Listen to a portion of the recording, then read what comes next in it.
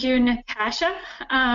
So today's agenda for us, we're going to start with a quick poll to make sure everybody's awake during this lunch hour, if you're in the East Coast, that is, if not in the morning for the rest of us. And then we're going to switch to a personal story from me and get us to understand why is there a need for systems thinking, what is this systems thinking and systems dynamics, and who is a systems leader, who are system stakeholders. We're going to go through an example of a change process, as well as an example of how relationships and systems thinking can be used to leverage to solve social problems. And then we're going to go into the most exciting part of the webinar for me, which is Kara's story through Newcomer Kitchen. And then we'll give you guys an idea of what are the resources and tools that we'll be sending you afterwards, and then wrap it up and open up to more discussions and questions. So we're just going to get started. Whoops. All right, we're going to go into the poll. So if I could, perfect. So if you guys can answer the question of, do you consider yourself to be part of a family? Would be fantastic. So if you can just use a yes or no and click on it. Yes, we are seeing lots of people already voting, and 100% yes. Perfect. We're just going to give 3 more seconds.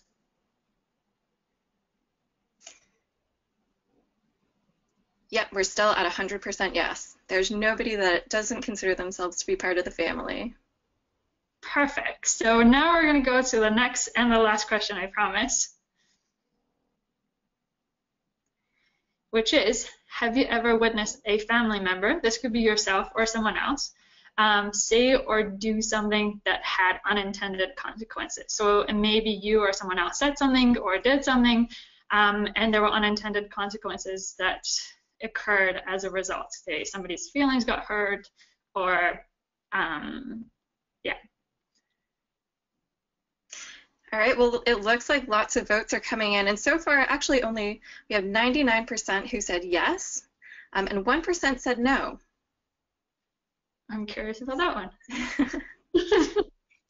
If you said no, maybe type your response in through the chat box. Perfect. So, as any family, or in most cases, we'll dig into that one in the future.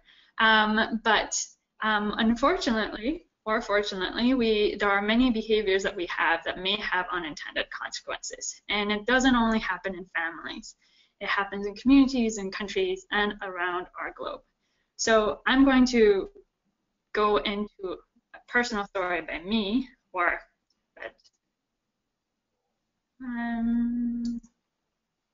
there you go. So I was originally born in Shamiran, which is the north part of the capital city of Iran, which is Tehran. And this was a place with gardens, and my childhood was basically about climbing fruit trees and playing with my cousins and friends. And these gardens were where I had fruit in the summer, and I played with snow, and yes, we had snow in Tehran in the winter. And every few years I would go, more and more of these gardens would turn into high-risers and big buildings, to the point that last November, when I wanted to go to Iran, my dad actually didn't let me, because he said there was a lot of pollution and a lot of people have died this month. And I didn't really believe it, so I decided to Google it, because that's what I would do. And this is what Tehran looked like. The death rates have been rising every year. The last stat that I could find was 180 per day in 2015. In November that I was trying to go, about 412 were reported dead in just 23 days. And if we think about it from the unintended consequences side of things, nobody in that city ever got together and said, let's make sure that we got the most polluted city in the world, or the second most polluted city in the world. However, everybody contributed to it. So who is responsible for this? Is it the officials? Is it the regulators? Is it the residents? why does the city look like this right now? And this is what it looks like at night. Yes, we even have traffic jams at 2 in the morning. And so the government put in things like banning cars, so having even cars on one day and odd cars on another day on highways. And all that did is make people buy more cars, one with an even license plate, one with an odd license plate, and various other things that really, frankly, just looked at the symptoms. And this is not just one complex social and environmental problem in the world, as we all know. There are many. And there are many solutions that have come up, and many of these solutions have not been working. There's about $2.5 trillion of shortfall just to meet the needs of social, environmental, and economic problems in the developing countries. And the solutions that are being implemented are looking at it from singular intervention. And they're looking at symptoms, such as giving HIV/AIDS medication, instead of looking at why are people getting this and how do we solve it. And they're having unintended negative consequences, similar to what you guys have been experiencing or seeing in the family. So systems thinking is really looking at how do we go to really understand these problems. And it's going from linear thinking to complex systems thinking. Let me think, what is a system? A system is an entity with interrelated and interdependent parts. It is defined by its boundaries, and it is more than the sum of its parts. Changing one part of the system affects other parts and the whole system with predictable patterns of behaviors. So an example of a system is every single one of you guys and your families and your car. And systems thinking is really about understanding the relationships of systems and how they affect each other, both negatively and positively. And this can really help us understand the natural processes in the world and how our behaviors affect these. And system dynamics is looking at complex systems instead of just simple systems. And in systems approach to a problem, you can start by realizing that there is no inherent end to a system. There's no such thing as finding a complete theory. The quest is to look at a problem more comprehensively. So, as in other words, systems can't be controlled, but they can be designed and redesigned. We can surge forward with certainty into a world of no surprises, but we can expect surprises and learn from them and even profit from them. We can't impose our will upon systems. We can listen to what the system tells us and discover how its properties and our values can work together to bring forth something much better than could ever be produced by our will alone. And we can't control systems or figure them out, but we can dance with them. And I'll tell you about the dance later. So in order to kind of start us to understand sort of what is this about, we're going to go through a simple model. This is an iceberg model, which is one of the many models that we will be sending you in the future. And we're going to look at a simple example, which is catching a cold. So if I caught a cold, the event of me catching a cold, if I want to look at it from looking at the symptom, I would take Advil cold, and I'll feel better shortly, and then that cold will come back. But if I want to dig deeper, understand the systemic changes that I can make, I need to look at the patterns. So what are the trends that are happening? I could see that when I'm sleeping less, I get cold, or when I'm stressed out. Then looking at the underlying structures. So what has influenced these patterns? What are the relationships between the parts? So when I'm stressed out at work, when I'm not eating well, when I'm having difficulty accessing healthy food near home or work. And then finally digging deeper into the mental models. What are the assumptions, beliefs, values that people hold about the system? What beliefs keep the system in place? And this goes beyond just me as an individual. So career is something important, healthy food is expensive, rest is for lazy, unmotivated people, and so on and so forth. So this helps us to dig deeper as to why we are in the situation that we are. So a systems leader is, or let's go back to what is lead. So lead comes from to body an ancient understanding of leadership. The Indo-European root of lead, or lead, I think is how you pronounce it, literally means to step across a threshold and to let go of whatever might limit stepping forward. And systems leader are not the ones that are not singular heroic figures, but those who facilitate the conditions which others can make progress towards social change. So they're the ones that create the space. And they can be anybody. They don't need to be in a position of authority. They can be in any sector, in any organization, in any formal or non-formal position. And so you may wonder, what are the characteristics of these people? These people see the larger picture beyond themselves. They build their relationships by really, really listening and opening up their minds and their hearts and reflecting on what they hear and they see, and being adaptive to what comes to them and not authoritative, and taking time to understand what's happening and understand that they need to create a balance between plans and the space. In fact, they're the yin and yang of leadership. And they need to shift the collective focus from reactive to co-creating, and not wait for a fully developed plan, but to have the freedom and give the freedom for people to step forward, try, and learn by doing.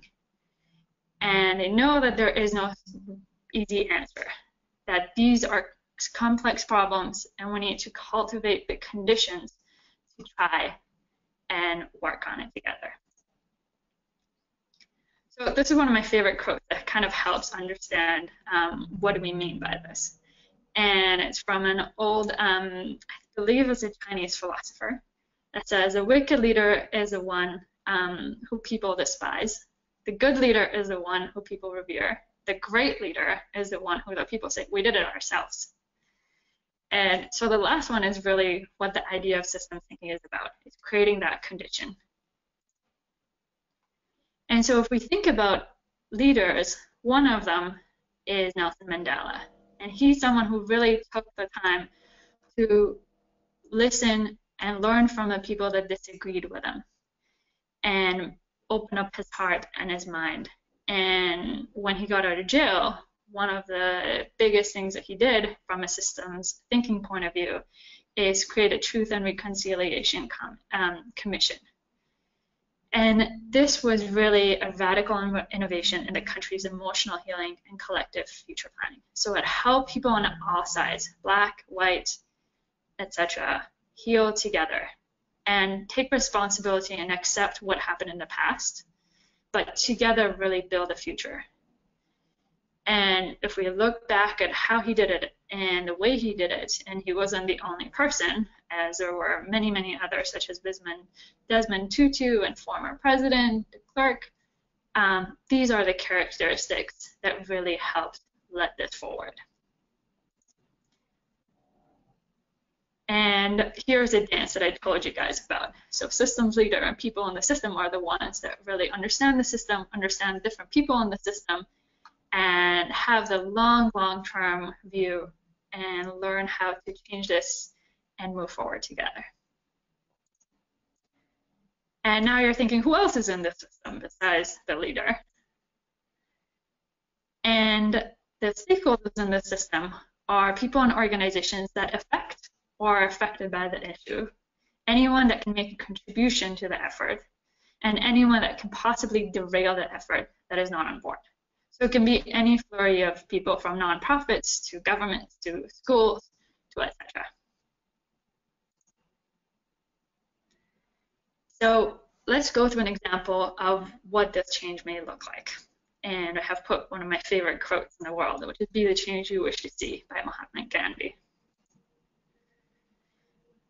So the original on the left is from Peter Senge's book, The Fifth Discipline, which talks about understanding where the current reality is, which is at the bottom, understanding where the future vision is. Understanding that this tension in between is where our gap is and where we need to change.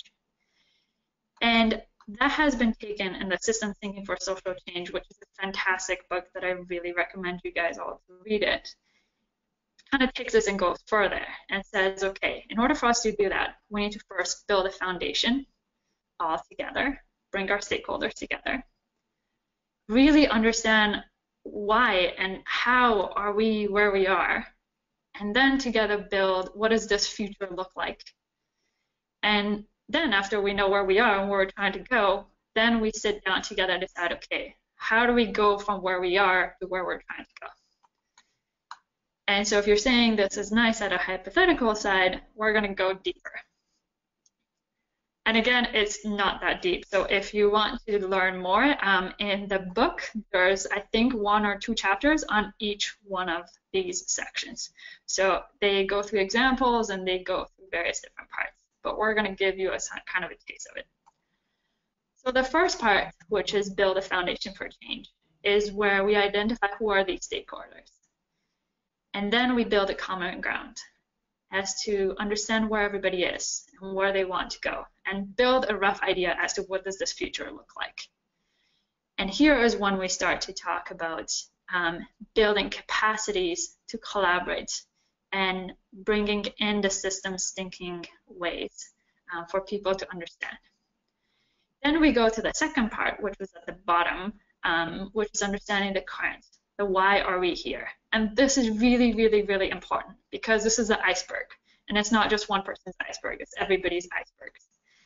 And really going deeper into what's happening. And this may include interviewing different people. So if you're looking at something like homelessness, looking at the homeless population as well as everyone else in this community that's related.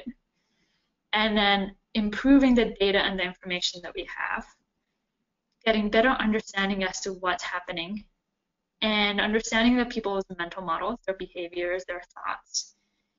And after we understand where we are, we can then together build what could be the future. And this future has both, looks both at what are the benefits and the costs. So we're looking at what are the benefits of building something in the future and what are the costs. And on the other side, what are the benefits and the costs of what we currently have? So for example, if we're looking at homelessness and we have temporary housing, what are the benefits and costs of that versus building something more permanent that's safe, that gives the services that people want, et cetera, et cetera. And based on both of those, then we would, as a group, decide what is the future that we all deeply wish to create. And after that future is created is when the fun part starts.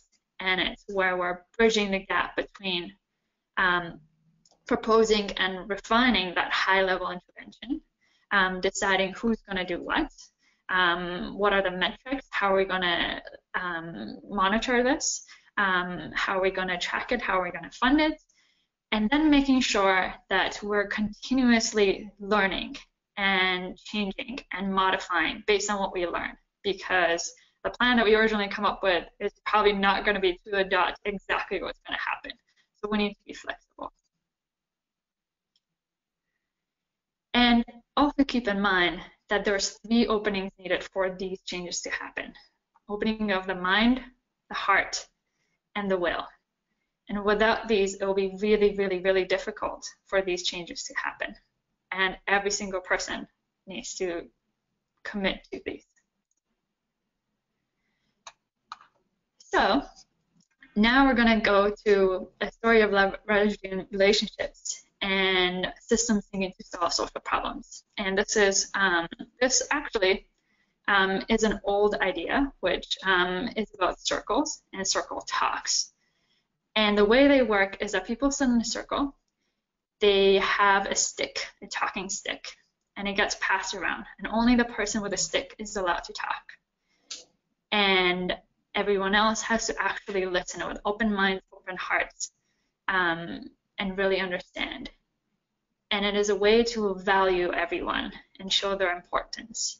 and make sure that they come to an agreement together. And usually what's shared in the circle doesn't leave the circle in the original idea.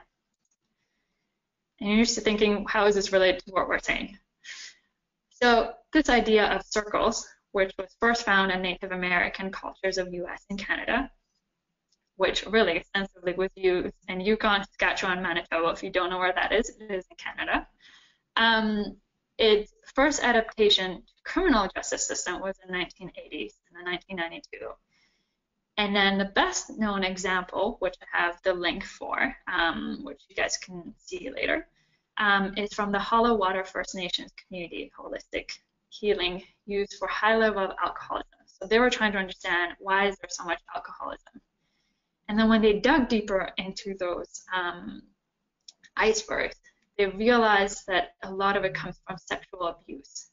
And so they started to deal with, how do we get people to heal? And how do we get not only the individuals, but the community to heal from this? And so this was taken to an organization called ROCA Inc., which is in the US. And their mission is to disrupt the cycle of incarceration and poverty by helping young people transform their lives. So they had been doing this work for a really long time. But in 2000, they learned about the peacemaking circles from practice from, I'm going to butcher this name, Tajish Glikic. I apologize for mispronunciation probably. People in the Yukon territories, and they started to use and apply it to diverse settings, from street conflicts to sentencing, parole circles. They kind of used it everywhere, like Iranians use salt. And what as a result was, in 2013, they realized that 89% of their paroles and ex-convicts had no new arrests. 95% had no new technical violations. 69% remained employed. And so Massachusetts entered into a $27 million social impact bond with ROCA, where ROCA will be paid to keep at-risk youth out of prison, receiving remuneration directly in proportion to the positive outcomes they achieve. If you guys don't know what social impact bonds are, when we send the links, you can go and look at our social finance webinar and learn all about it. So this is an example of one of their peacemaking circles. And I really love this quote that says, "We learn to listen to each other in a deep way in circles." This came from the youth worker, Omar Ortez. "You see that a problem is not just one person's problem. It is all our problem." And this is the various different organizations that they include, from the criminal justice systems to the police, to etc., to help make sure that they solve this problem holistically. And together, so the way that it works for them, they bring in volunteers, victims, families, offenders, community concern, etc., and they sit in the circle. And it's a value-driven process combined but with meditation and the circle, as we mentioned, to make sure that everybody heals and understands, and as a community, they heal together and move forward. And as a result, the offender shares why or how he committed a crime. The victim shares how they were affected by economically, physically, and emotionally, and they build a strategy for addressing the crime. And they also went further and built a whole flurry of programs that I'm not going to go into detail of, but it is a program that really lets the youth know that somebody will be there. Somebody is there to build a relationship with them. These people are usually the only adults that are consistent in these youth lives. They changed their programming and tailored each individual's needs. They engage the institutions, and they check their own performance and learn and modify as they need to so that they can solve this problem and help the communities. So now we're going to move to the exciting part of the story, and which is the story of Newcomer Kitchen. And the reason why I really like the story is because it started in a very simple, organic way. And slowly but surely, this turned into a big change. So I will not give more away. And I will ask Kara to start with, can you tell us about what is this Newcomer Kitchen? How did you guys start? And yeah, we'll take it from there. Hi, Yasmin. Can you hear me? Yes, I can hear you. Okay, great. Well, I'd like to thank you so much for having me come and speak to your audience today. Right now, we are in the middle of Newcomer Kitchen. It's a Thursday morning. This is when we have Newcomer Kitchen. And so right above my head, there's 12 amazing women hustling and bustling around in the kitchen and making food. But I want to tell you a little bit about how we started. And the origin story of Newcomer Kitchen is that first and foremost, it was a gesture of hospitality. The place where Newcomer Kitchen started, the dépanneur, is used to inviting strangers into its kitchen. The values of opening up our space to the community was baked right into the DNA of the dépanneur. The dépanneur is in Toronto, Canada. It's a tiny little event space, food hub, incubator in the West End of Toronto. And I think it's important because it speaks to the underlying values and how they inform action and how they support and direct decisions and how those decisions are made down the line. So your change doesn't happen in a vacuum, and it builds and it nudges and it develops from something that already exists. And when external conditions begin to shift, certain kinds of people look to see how they can rearrange those pieces and make a new iteration, a different kind of pattern. But we can't deny the foundations on which we build. So Len Senator, who owned that dépanneur, opened it 6 years ago. And it was really supposed to be a bit of a playroom. You know, he had been in the marketing business. He decided that at a certain point in his life he wanted to change and follow his passion. And food was his passion. So he opened up the dépanneur, a lot of challenges in terms of you know, regulatory bodies, zoning, you know, so many different aspects. And so he created something that sort of got around all the regulatory requirements that we couldn't actually meet, and opened up his doors. And so for 6 years, we have different events every single day of the year. And I had gotten involved. Now, Len had come from Montreal, and so the name dépanneur means the corner store in Montreal, and it also means the fixer. And it's the idea is that if you have a problem in the community, you go to the dépanneur, and he or she will find solutions to problems. So, and Len had been a friend of mine for a long time. I had gotten involved in his workshop, in the cooking workshops here. I'm a big bread baker. And so one day when the Syrian refugees were first arriving in Canada and they were being housed in hotels, there was simply a newspaper article that was beginning to share their story about how they were getting a little frustrated. They wanted to do something, and they wanted to start moving out into the community. And so, you know, we said to each other, well, what do we have to share? What can we do? And we said, well, we have a kitchen.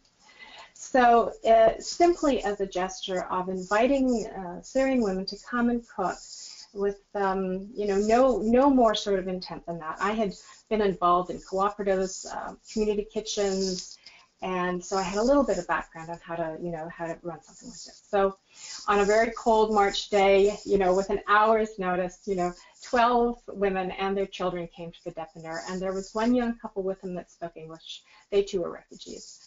And, you know, at first when they sat down and they really didn't know where they were, it was the very first time that they had ever gone anywhere in Canada. And Len was busy trying to gesture wildly to explain that all we wanted to do was to have them cook for the afternoon and take the food home to their families. And when the penny finally dropped, when they finally understood that, you know, that's all we were doing, we were simply sharing what we had.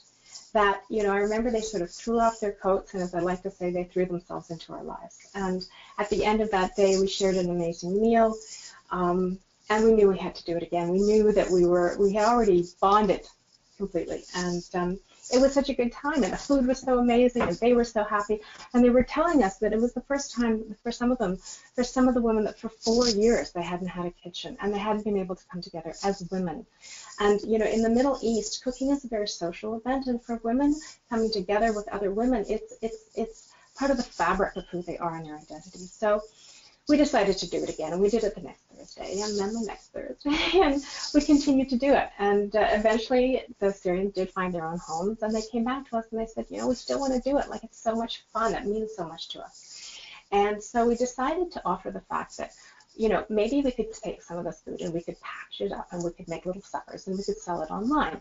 Because one of the things that the Depiner already had was an amazing website, back-end e-commerce. We had 5,000 people on our mailing list and Facebook. We already had a community to build this kind of like nascent social enterprise. So they never done anything like this before, but we thought, why not? We'll just try it. So first Thursday it was 25 meals, then it was 30 meals, and then 50 meals, and immediately it was an instant success. We sold out immediately, and then every week. And so from that Thursday until, in fact, this Thursday, we have been doing this Thursday pop-up with the Depiner. The press got hold of the story. It was such a good feel-good story, and the community started to come in the doors. And before we knew it, like we were kind of like a well-known little part of the Toronto landscape. And we started getting catering offers, and we'd never done anything like that before. But we thought, okay, we can try. And so I'd like to move into some of our little pictures here. I've just added a couple of pictures. This is Len sitting at his computer. This is where he lives.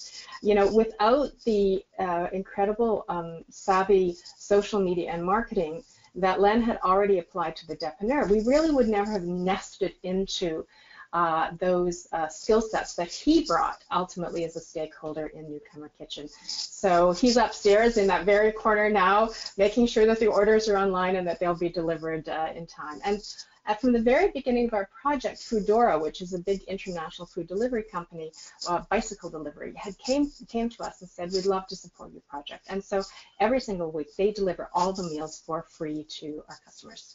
Next slide, please. This is just some of the ladies sitting around. It's always about the chatting. So what we discovered was that, you know, that it was more than just the cooking. It was about them being able to have a space, a safe space where they could share their stories with each other, ultimately share their stories with us, and ultimately they started sharing their stories with the world. But it was because we were around that table and we were cooking and we were using our hands and we were doing what we loved that allowed that sense of safety to engage them in opening up and being able to sort of see themselves not only from where they came from, but to give them a sense of where they were going. So next slide, please. So this is Rahaf Al-Bani. She was the young woman that first brought the first group of Syrian ladies to us. She's a fantastic cook. She's our kitchen lead. And then the gentleman on the left actually is a Syrian who came and started his own Syrian bakery. So before long, we started to have professional chefs in the city coming and hanging out and wanting to learn and share, you know, what they had in terms of their knowledge. Next slide, please. So when we started to sell the meals, we were trying to explain to the women that this was going to be sort of like a small entrepreneurial model. So we sold the meals online, we got the money, we took off the cost of the groceries, and then we divided the rest of the money by the women who were in the room. And so this is our little chalkboard, which is now outside with our daily meal. But that was our little math that we would do with the ladies every Thursday. Next slide. So we started to get invitations to do big festivals and big events in the city. And so Luminato is a big cultural event in the city. And they reached out to us and said, we'll give you a tent for free. You know, we love your project, but you have to make 1,500 fatires, which are like these small pizzas and dessert. We'd never done anything like that before. So there was a big food production facility in Toronto. We called them up and they invited us all in, although we didn't have proper professional training. And there we are, actually in the middle of Ramadan. And, you know, it was really like landing on Mars. But we all just decided we can do this. And we did. So next slide, please. this is us, and we have 60 women now in our program. And so when you see slides, you have to understand that there's 60 different women who all sort of pick and choose when they come to participate in the different events that we do. Next slide, please. So this is, we decided that we were going to launch a brunch, and it was the first Syrian brunch in Canada. It was reviewed by Silver Magazine as one of the best brunches in Canada. But here we are all around the table trying out different recipes, and all the ladies have brought different recipes, and the gentleman on the left is one of Toronto's top chefs who's come to ostensibly advise us, but actually he said, I'm learning more than I'm sharing, and he was busy tasting food there. So next slide, please. And then we decided that the ladies needed the food handler certification so that we really could go into professional kitchens. And so we piloted the first ever Arabic language food handlers training program. Next slide. I think there's another slide there. Yeah, and here we all are.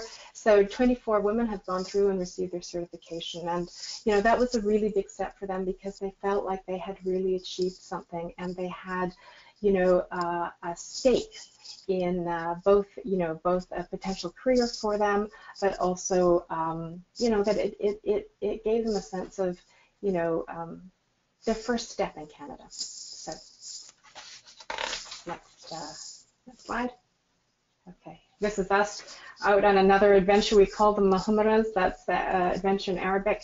And really the point is that everywhere we go and all the different amazing opportunities that we have for both social and economic you know, engagement is that, you know, we've come to be friends, we've come to trust one another, and wherever we go with smiles on our faces, and we always get smiles in return. And it's really that we've brought together the community, both the Canadians who volunteer endlessly. I think maybe the next slide is some volunteers. Hopefully your next slide is volunteers. Next slide, please. Ah, no, this is, there's our volunteer. We have an amazing contingent of volunteers that help us at every single level of our organization. And without them, I don't think we could really have pulled off what we did. And now we find that, you know, we have Canadians that volunteer in our organization. We have the community who are our customers. We have small business where we pop in using their latent capacity in their kitchens. And we now have Corporate Canada, and they're supporting us both in their corporate kitchens, but also through team building workshops and monetary support. So it's really come together as a group stakeholder engagement.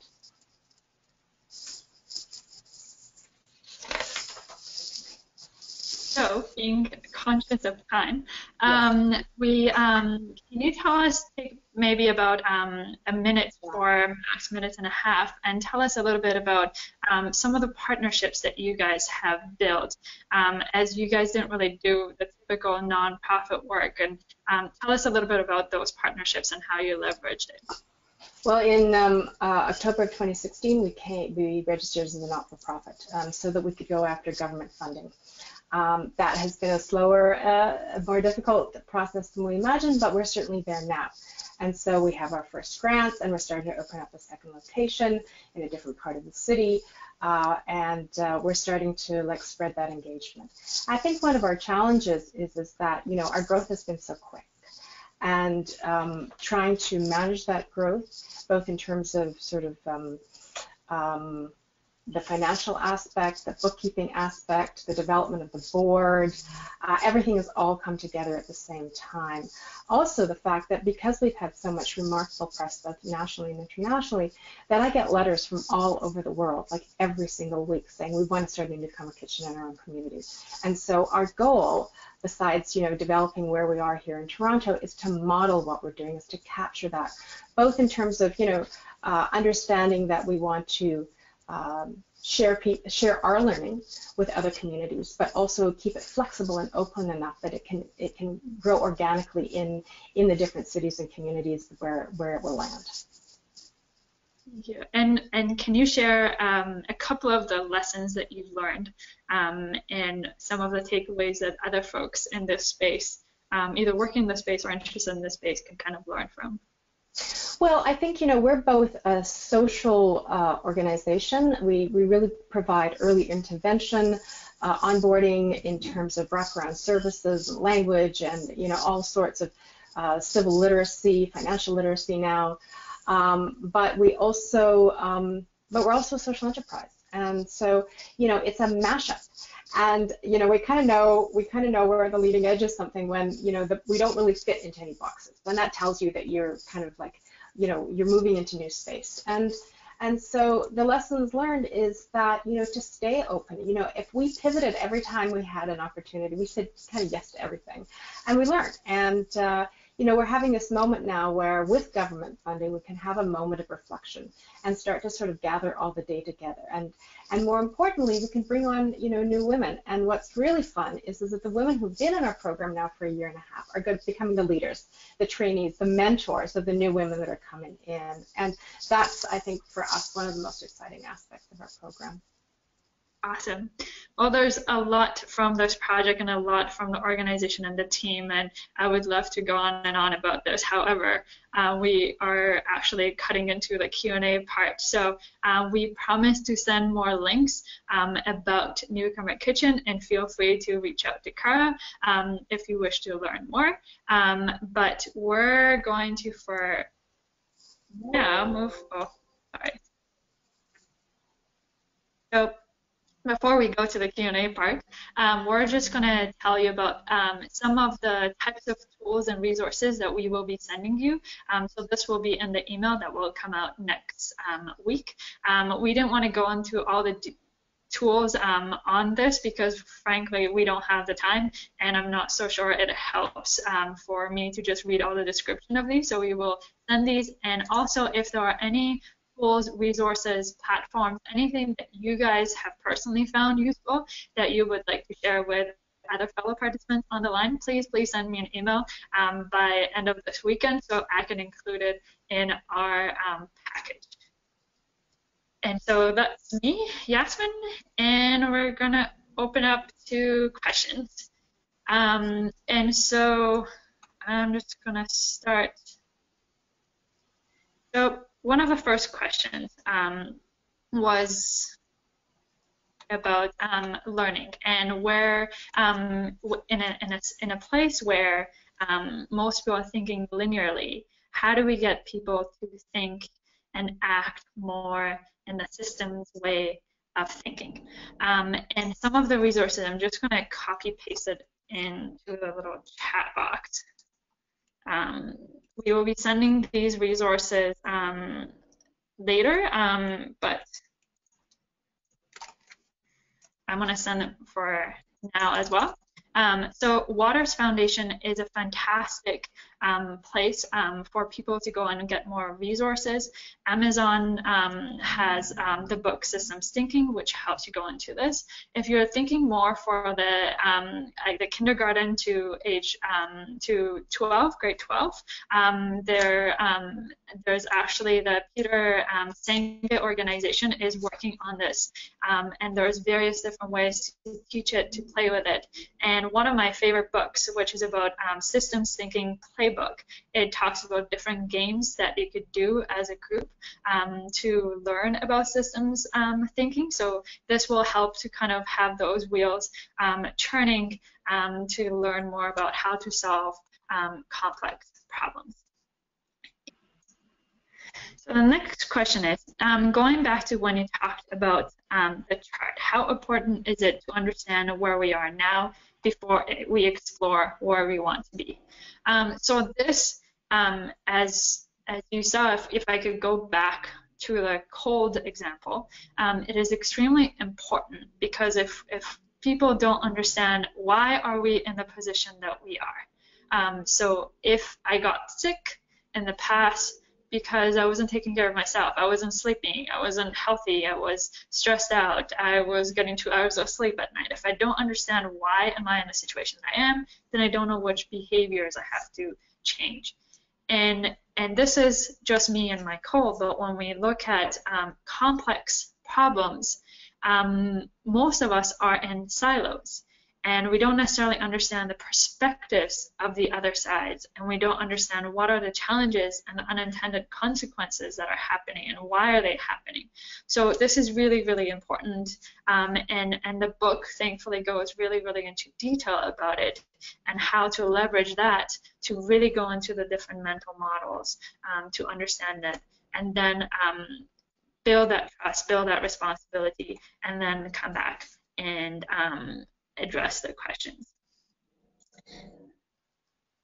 How do you feel we should be involving low-income people, ensuring they have a sense of responsibility to help themselves and making a commitment, helping them have some ownership? Well, I certainly think that, we try to have the voices in our organization of all the different stakeholders and participants. Now, in terms of low income, one of the things that we've discovered is that, there's a systemic problem, there's a government policy problem. And so many of the women who are in our program are still on government assistance, and that's the way it should be. At the moment, they're still adjusting to Canada, and they're doing English classes every day.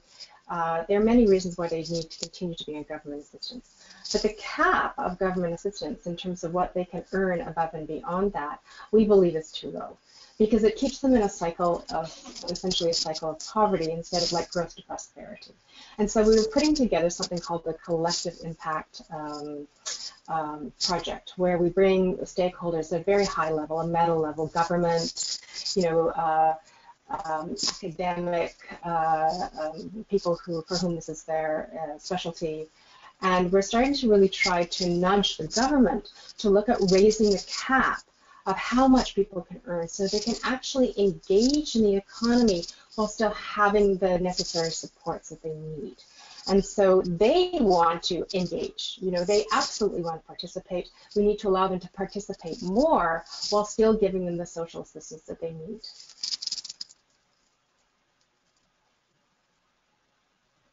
Perfect. Thank you. So I'm going to go into the next question. Sorry, my monitor jumps up and down. So the next question is, when an initiative focuses on a specific ethno-cultural population, what strategies tools can be used in the context of systems? Well, I think that, I had a background in anthropology, and so we were always trained to sit, to watch, to listen, and that if you didn't take that time, that you would miss things that you wouldn't even understand. And so I was glad that in many ways, in using that kind of system thinking approach, even though, we've done an awful lot, in many ways, I've sat back and tried to really observe and to capture and allow the cultural norms and the social norms to come to the surface and to really help design and shape the experience. And so there are many, many ways in which we do that. But I think it's absolutely critical. It's certainly critical when you're dealing with a population who, are coming from a very different kind of culture, and they're coming into a very strange culture. You need to allow them to bring their own identity, their own norms, their own ways of doing things into that organization. And we've done that, and it's totally, it's totally the joy of our organization is that it does reflect in so many ways, in nuanced ways, in very big ways, the people that they are. Perfect, thank you. And I think that lesson can also be taken to other contexts as well. I'm just going to go through one last question, and then we are unfortunately going to have to call it. And the last question is, how long do you think it takes to get into systems thinking and beyond that acting? It seems like you would need to commit to this path and may need some training and get there over a period of time. And I'm just going to give my short comment, and then I'm going to switch it to Kara. And I think it's like anything else. We don't have to be, Peter Venke with 20 years of experience and many books before we start to talk about it. I think it's like the piano player, the concert piano player who starts to learn to play, and they play in front of people, and they work on it, they improve on it, eventually it becomes second nature. But I think if we start to think about these, and as it was mentioned before, give the space for the people to make mistakes, to learn, to change it, and put it as part of their process. And when I give it to Kara, as she's the one living and breathing this right now, if you want to add anything. But Yasmin, when I met you and you started to really shape my thinking and you started to articulate it, yes, we jumped in the pool, yes, we were doing systems thinking, but you have really helped us clarify our thinking in such a big way, and so I'm so grateful for that, because it is a little bit of, theory and practice. They have to come together. And so, I do think you have to jump in the pool, and the only way to, change things is to act. But at the same time, you also have to allow the path to develop, and you have to watch, and you have to listen, and you have to make decisions along the way in terms of where that path is taking you. But again, in systems thinking, it takes you back to those fundamental values, and those values of open listening, open heart, and open will. I thought you said that so beautifully, Yasmin. Yeah. Thank you. I don't think I can wrap it up any better than that. Hopefully you guys had some takeaways. If you have any questions for either Kara or myself, please email us. We will be sending the presentation. And I'm going to hand it back over to Natasha to wrap it up for us. Thank you, Yaz, and thank you, Kara. You couldn't see me in the background, but I was nodding furiously when you were talking about, diving in, but having an open heart, open mind. Absolutely. We've been talking about that quite a bit recently on some of our other communities of practice calls, so thank you for bringing that to us today here. I just wanted to ask everyone on the line to stay in touch with Vibrant Communities, Cities Reducing Poverty. You can receive the latest thinking, news, and tools from around the poverty reduction community by subscribing to our bi-monthly newsletter, Cities Connect, or you can visit the online learning site for poverty reduction practitioners at www.vibrantcanada.ca. If you jump to the next slide, Allison, this is the last call for the big Community Change Institute happening in Vancouver. You will join Yaz here at the event, as well as our entire Tamarack faculty. It's going to be a 5-day event that will be truly transformational. You'll learn about collective impact, community engagement, collaborative leadership, social innovation, and more. So we've just released the workshop registration, so people are starting to sign up and build their schedules. If you're thinking of coming to this one, please do register now and join in the fun. We will send you the link in the follow-up email. And then finally, just a big thank you from us once again, Yaz, Kara, and everybody on the line. In a few days, you will receive our follow-up email, and we'll include the link to the audio recording, as well as the links to the different learning opportunities I've just mentioned, and all of the ones that Yaz mentioned as we went. You can email me, Natasha, at tamarackcommunity.ca to provide your feedback about today's webinar. We're always trying to improve on the experience. So thank you once again for joining us today, and have a wonderful afternoon.